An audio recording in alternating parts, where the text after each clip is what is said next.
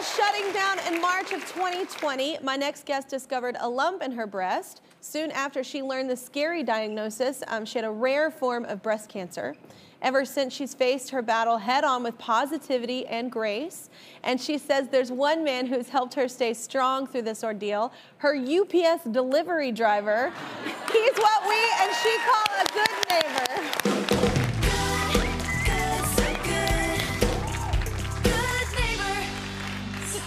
Get it, Jesse. So good. Please welcome Allie and Al, everyone. Hello. Meet Shannon. Shannon, I'm so happy to be here with you. I played with your Barbie dolls when I was young. And I mean, it's just like, it's come full circle. And I have to tell you, when I first learned about my diagnosis, my mom had breast cancer, but I didn't know anyone else. And so I just binge watched your Instagram. And before I shaved my head, I watched your video, and it just really meant a lot to me and helped me kind of go public. Oh, so I just want you to know that thank you for sharing your story. There you go. Yeah, I gotcha. It really means a lot. Oh, you're gorgeous, and thank you. What an inspiration she is. I know, but see, and there's the powerful, so you were talking about social media can be a negative thing. It can also be a very powerful thing in how we use it, people. But let's start, with the most important thing. So how is your health today? How are you doing? Oh, Kelly, I feel so good. Oh, that's amazing. Yeah, I feel so good. That's amazing. I'm so grateful. I went through 16 rounds of chemo, which is intense. It's exhausting, and I finished my last one last week, and so I'm starting to,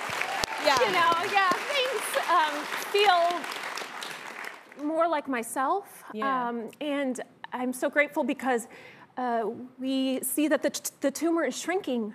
Oh, it's working. Yeah, so it's working. The chemo has worked, and it's so hard and tiring going through chemo.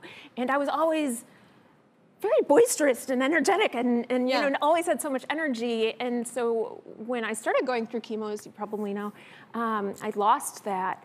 And now I'm excited to... Which kind of, that's horrible because it's your personality, it's who you are to take that light, for what tried, it didn't. But can you take us back though? So how did you and Al meet? Oh, well. I think I can gather how you met. I shop a lot, apparently. Well, actually, there was a knock on my door, and I opened it, and Al was standing there, who is amazing, obviously, and I had to sign for a package, and I said, thank you so much for bringing my packages up, because I can barely open a jar of peanut butter or get a glass of water. So going up 3 flights of stairs, I live in New York. So I live on the third, I live in 3 stories. So going up and down the stairs a couple times a day, and because I couldn't go out into the public a lot, I had a lot of things delivered. And he would bring them up. And I said, this means the world to me that you're doing this. I know it seems small. I have cancer, so it's just an extra little thing. And he said, I got you. We're gonna get through this because I had cancer too. And I was like, what? Yeah.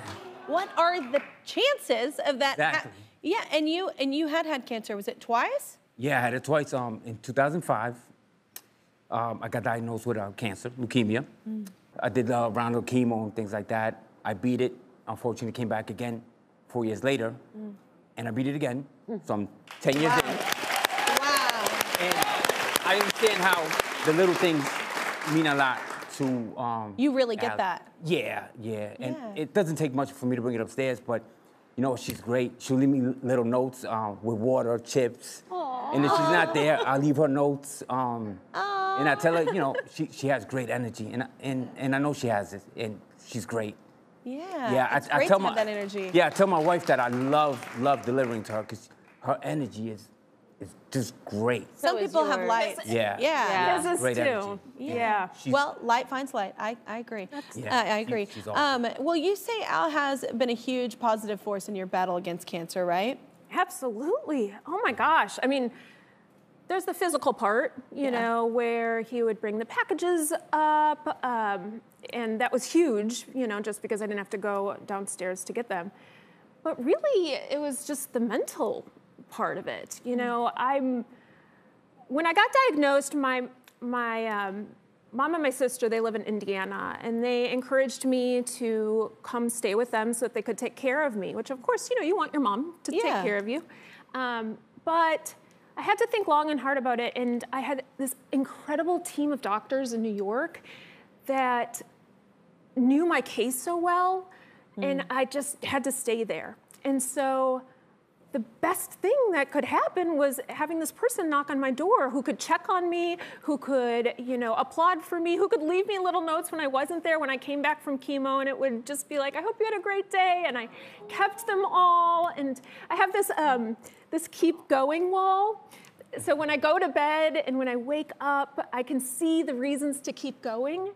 And I love that. Yeah, it's really important. And even emotionally, that's got to be helpful emotionally, just to have somebody that knows what you've been through and knows. Oh my gosh, yeah. He would say, how was chemo today? How are you feeling today? And I could be really real and honest and be like, I'm not having the best day, or, oh, I feel great today. And he knew what it was like, you know, he knew what it was like. And he didn't survive it once, but he survived it twice. So here we have this living proof, and I could just open my door and light at the end of the tunnel kind of thing. And see, you know, Al there. It was, thank you. Al and Allie. This is a TV show, y'all. So, Shannen, I have to ask you, what are some of the small gestures that have made a big difference in your journey, that somebody's done that people didn't realize, that might have been small to them, but it really mattered to you? I think the people sharing their own cancer journeys on my Instagram did a lot for me.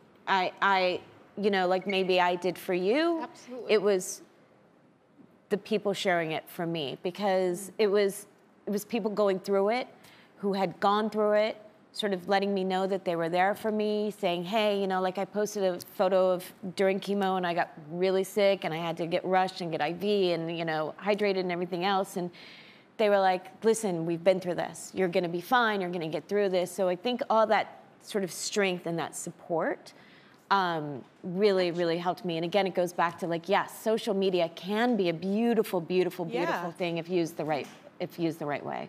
Yeah, beautiful connection, absolutely.